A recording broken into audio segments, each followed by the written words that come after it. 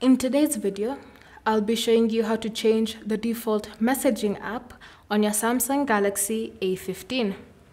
So first, what you want to do is open the Settings app, and in Settings, scroll until you find the Apps option, tap on that, and then select Choose Default Apps.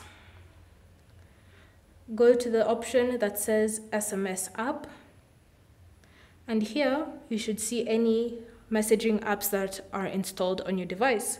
So as you can see, I have the default Samsung messaging app, and I also have the Google messaging app. So if you wish to switch to another one, just select this radial button on the side,